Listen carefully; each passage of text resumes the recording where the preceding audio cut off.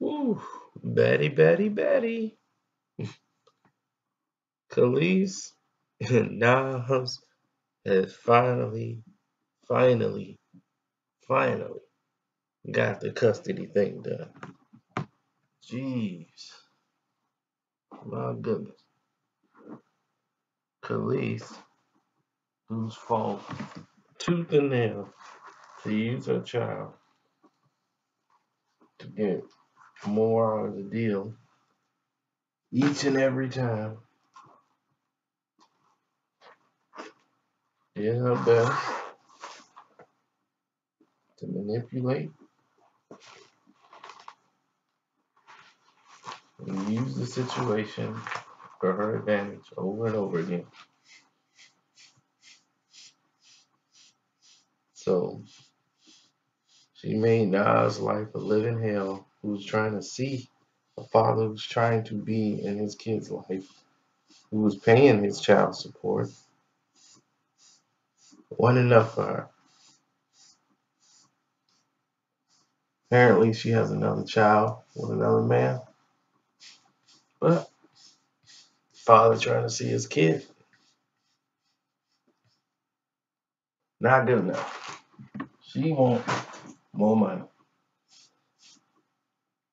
So she's gonna mess with his parental rights and be difficult so they can go back to court. Because this whole thing was about money.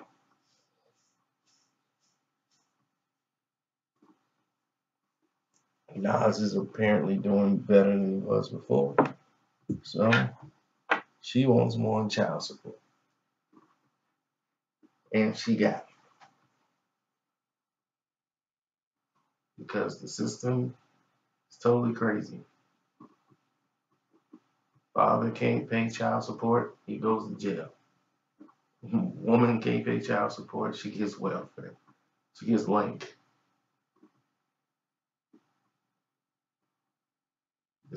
I don't understand the system. I just go with the flow. But that's messed up. I mean, that's not right completely. They have to split everything down the middle. Birthdays, they have to alternate different years. Every time it's an even year, Nas get a birthday with her, with his son. She gets the odd years. They have to split Father's Day, Mother's Day.